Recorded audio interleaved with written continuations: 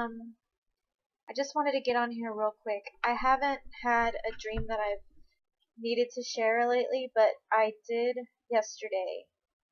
I wanted to make a video, well I did, but it didn't come out very well, so I'm having to redo it. But I made a video yesterday because when I woke up in the morning, I had, I don't know if I want to call it a vision because it wasn't super bright, and it just was, I just closed my eyes and I saw an image. And what I saw was, imagine like one by one stones, like old fashioned stones that they use when they're like building an ancient building, like 1 foot by 1 foot stones. It was like a row of stones, one layer, then another row of stones, another row of stones, just all laid, single layer,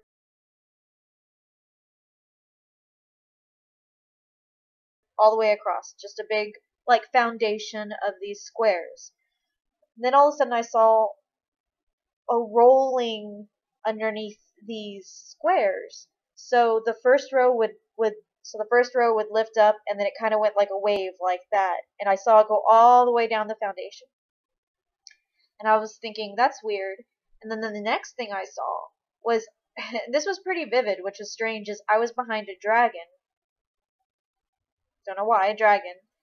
From behind, you could see his wings out and his feet kind of dangling, and there were buildings.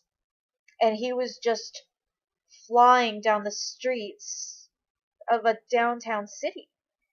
And I just thought that's strange. Anyway, so I was waking up. I was already awake. I wasn't asleep. I just had my eyes closed. I was in between, just waking up. And I picked up my phone to look at, for whatever reason, I was compelled to look at the news right away. And as soon as I opened it up, there it is, 6.0 earthquake in, California. And I was like, and then I read the description, and it said rolling, that it felt like a rolling. It was a rolling earthquake as opposed to just a rumbling. It was rolling in waves. The only reason why I'm sharing this now, coincidence or not, I mean, it could be, but it just seems like he's just saying, basically, these are the birth pangs. This is it. Like, this is a part of it. And what I wanted to share with you is something that's been weighing on me for a long time. We do know that our brothers and sisters in Christ in the Middle East, have been being persecuted, and they're already in tribulation. They've already flown to the hills to escape, in the mountains. It's starting. I mean, it's going to be birth pains. It's going to get worse and worse and worse, but it's already begun.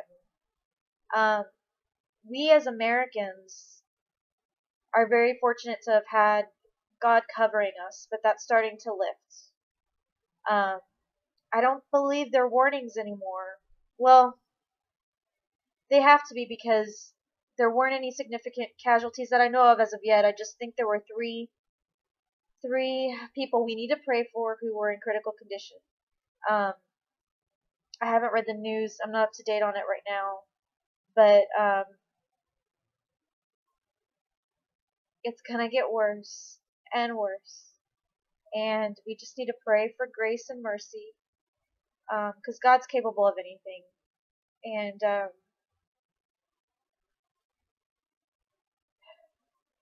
we have to not look at things just from an American point of view too. This is all over the globe. Our brothers and sisters in Christ, everybody is about to feel this. Everybody. We have to come together, and we have to be ready for anything, because God's been giving us hints. God's been tapping us on the shoulder. God's been talking to us. God's been giving us words through some of you who have been kind enough to share and give your time. And I thank you, because you all have helped me so much. You don't even know. I mean, I spend a lot of my time, if I'm not, in prayer or in the Bible. I'm looking for my friends here to help uplift me and give me kind word and loving encouragement, and I think we should just be there in peace and love with each other, and we need that. We need each other. This is a time when we come together, and um, anyway, my main thing is I'm saying I'm thankful for you all, and as Americans we need to realize that it doesn't just affect us; it's everywhere, and so it doesn't start when it hits America. It's already starting. Um, so we have our judgment coming too. That's true. Um, but this is God talking to all His children, all of us. Um, it is time to unite. But the Holy Spirit is guiding us, which is super exciting. I am so excited to have Jesus come. Y'all, I'm so happy. Like, I'm so excited. But there is a sadness, and I'm very sad because I can't help but think about the other people out there. And I think if you've seen my other videos, you know how I am about it. I want Jesus to come, but oh my goodness, there's so many people out there, so many, and some people just he has to reach them a different way, unfortunately, you know. But we still have to be out there and put on our armor and be good brothers and sisters to them as well. I'm ready for anything. So I'm going to be here as long as He wants me to be here, and I'm going to serve as long as He wants me to serve down here. So I'm excited, though. Things are going to be different. Just keep praying for souls, keep praying for each other, keep praying that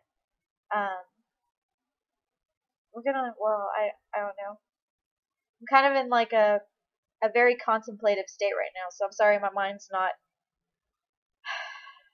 I have a lot on my mind, especially after seeing what I saw and everything that's happening right now.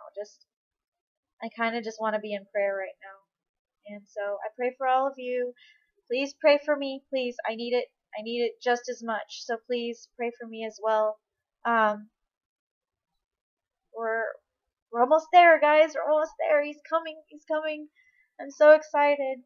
Anyways, I love you all. God bless. Y'all have a great evening, and I'm sure I'll be hearing from some of y'all soon. And maybe I'll be seeing y'all soon. I don't know. All right. God bless. Talk to you later. Bye.